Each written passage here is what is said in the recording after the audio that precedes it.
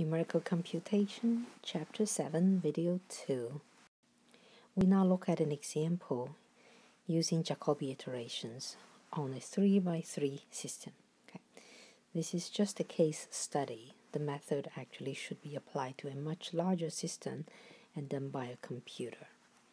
We go through this example to show our understanding of the method and to observe how it behaves.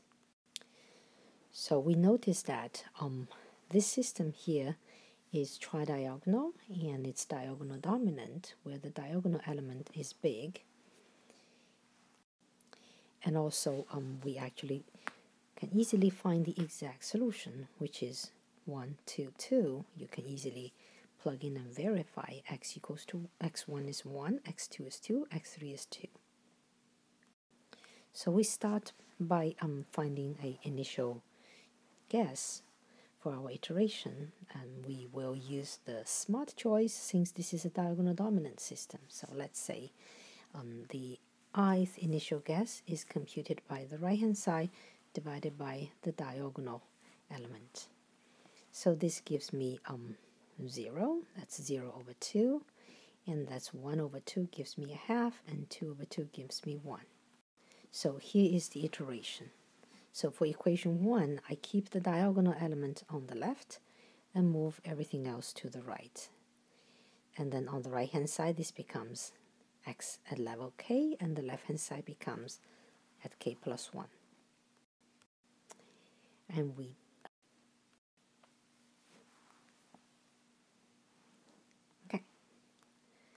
so with the iteration set up, we can perform it as many times as we want. So let's see, for a couple of iterations, let's look at what we get.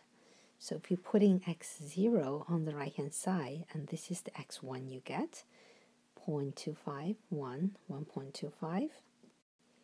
And one more iteration, I get 0.5, 1.25, 1.5.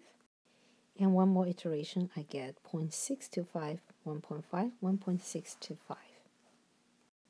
So we observe that it does look like it's converging to the value 1, 2, 2. They are increasing.